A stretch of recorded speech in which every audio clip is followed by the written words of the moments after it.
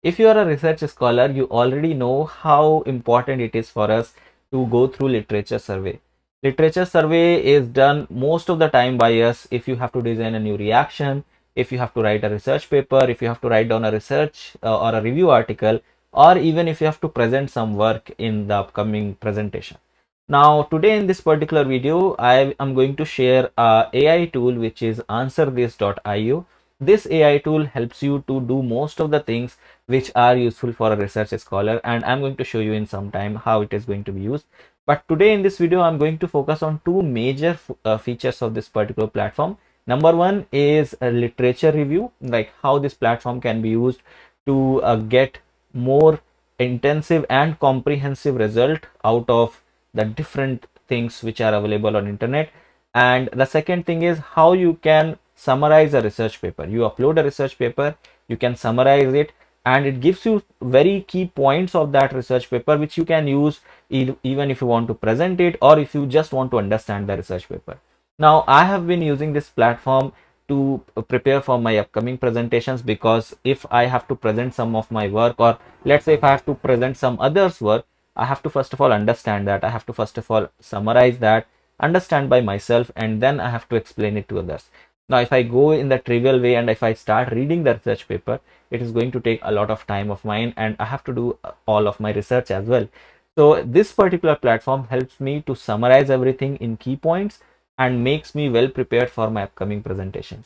So I'm going to show you in next part of this video. I'm going to show us like my screen, and I'm going to show you how this particular platform is useful, how you can use it for literature review, and how you can use it to get summarized result out of PDFs which you have.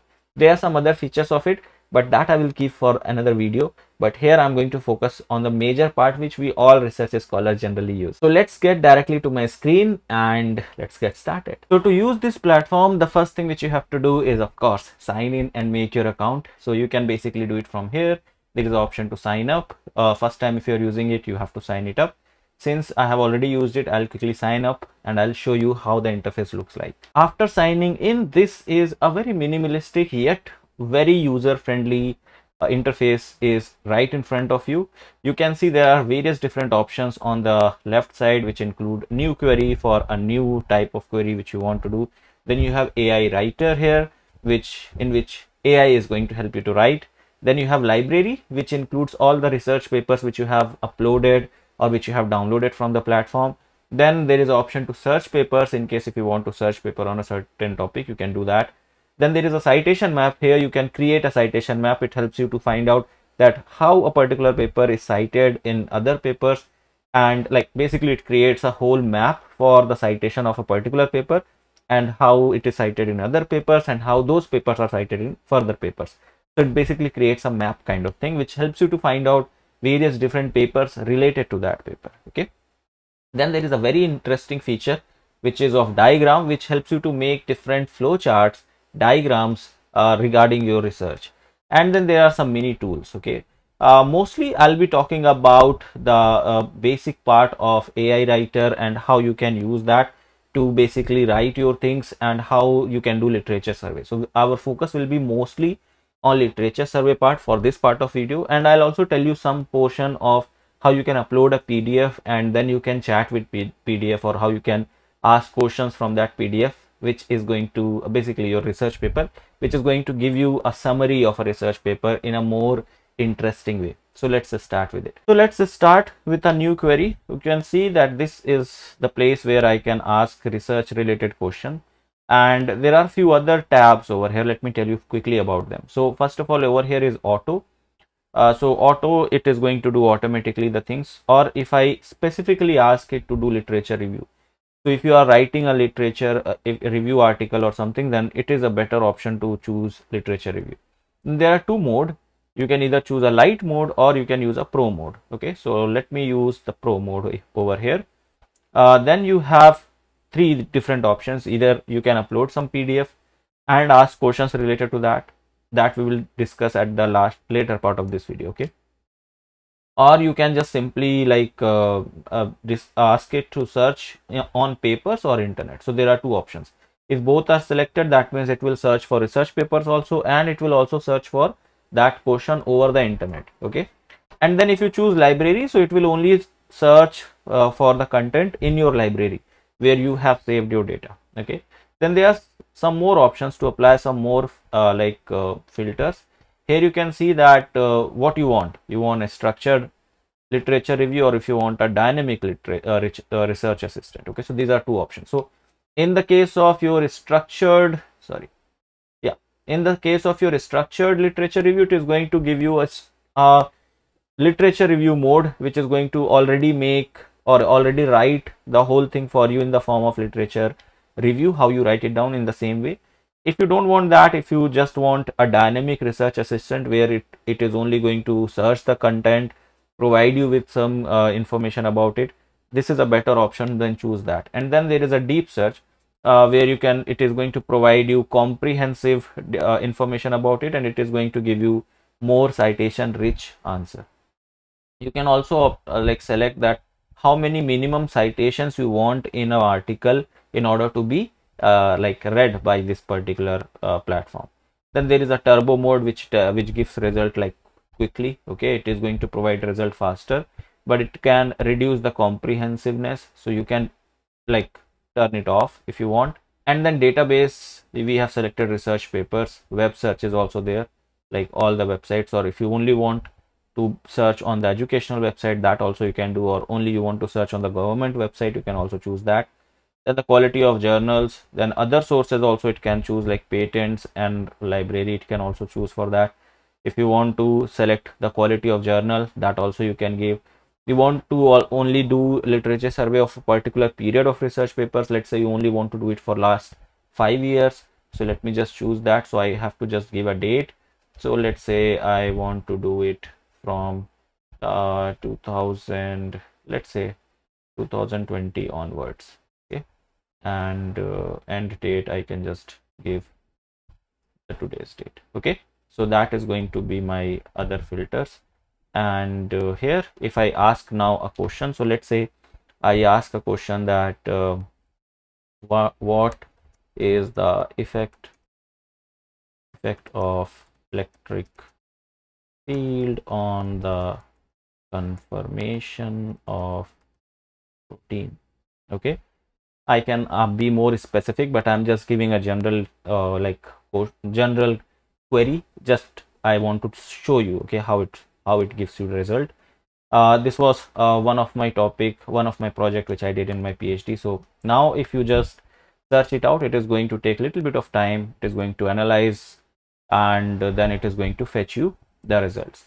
So it will take a little bit of time because I have chosen the pro mode, and I have also asked for the deep research. That means I want it to be more comprehensive about the result. So yeah, it will take little bit of time. I'll get back to you once this is done. But in the meantime, you will be also given with lot of information which is going to keep you engaging with the platform. But let's wait for some time. I'll be waiting for some time, and I'll make a cut here, and I'll show you when this whole circle is going to get completed and it is going to fetch the result for us. All right, so now we have the result with us. All right, so it has fetched the result. One more very good thing which I found about this platform is that you get a notification on your email. So I got a notification on my email that the result is ready, so I can now get back over here. I don't have to keep on checking for that. So see, this is how it has given me a very comprehensive result over here. It has given the overview of it, then different strength of the fields, and then different things it has mentioned over here, and every topic it has tried to explain it using some some citation. So it's not just pushing you or it's just not showing you any random data or any random information, but it is also backing that information with some research paper. So that's the good thing about it. If you come down, these are all the different things, and it has also concluded that. Now the thing is that it has also given all the citations. The good thing is that if you want to download this in the form of PDF or in the form of Word file, you can download it up, and you will be having now all the information with you, and you can now have a initial to start, like you have something from where you can now start. You can now, if you want to actually write a research review article on this particular topic. Now you can start searching for each and every topic in detail over here. So again, you have to just push a particular topic or a particular thing, write down a query related to that, ask in the query, and again it is going to fetch information about it. So that's how you can fill up all these topics, and that's how it is going to create it. So we are not actually just using the AI to just auto generate everything for us, but we are using it as an assistant for us, so that we don't have to do the hard work. We don't have to go through each and every article one by one.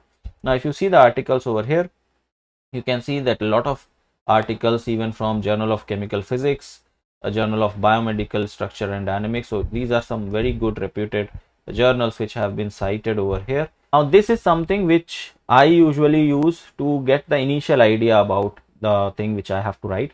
Now let me show you another very good use of this particular platform, which helps you to understand a particular research paper. Let's say I have to read a research paper and I have to present it on my lab. Okay, let's say I have my presentation in the coming week, and I have to present a particular research paper. If you are a research scientist, you know that you have to you have to present research papers or other research papers which are similar to your work, and every week or every 2 weeks you have to do that. So either you can go ahead and read the research paper completely. That is fine if you have a longer time, or if you have a lot of time, let's say 2 weeks or 3 weeks for that. But if you have very short time, 1 or 2 days for that, in that case this platform is going to be very helpful. So all you have to do is click on this upload PDF, and from here you can upload the PDF version of that research paper. So I'm going to upload one of my research papers, and I'm going to show you how you can use this. So you can upload more than one paper also. Let's say I have just uploaded one paper, okay, and now I'm going to ask it to summarize this research paper in major points. Okay, now this is going to again take a little bit of time, analyze it, and then it is going to fetch us result. All right, so this is one of my research paper which I have published in year 2023. Now you see that it has summarized everything in such a beautiful way.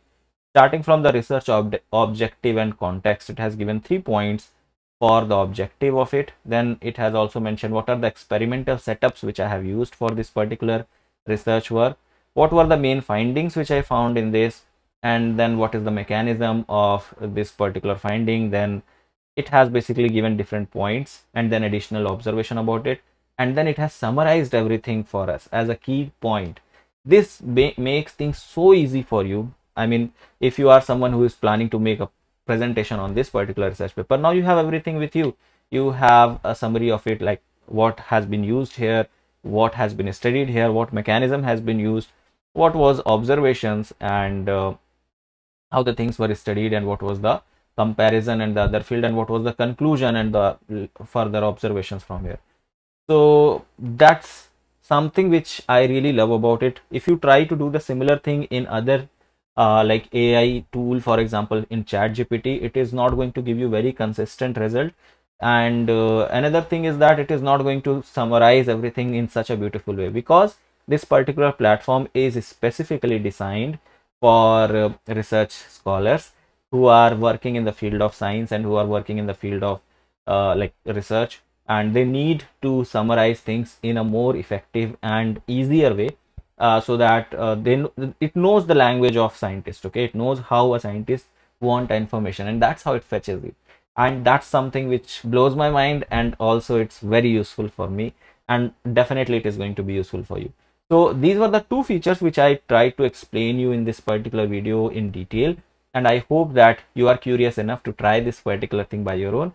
So the link is there in the description of this video. Also, I will pin this link in the first comment. The platform is free for initial few literature reviews, so I would highly recommend you to use that.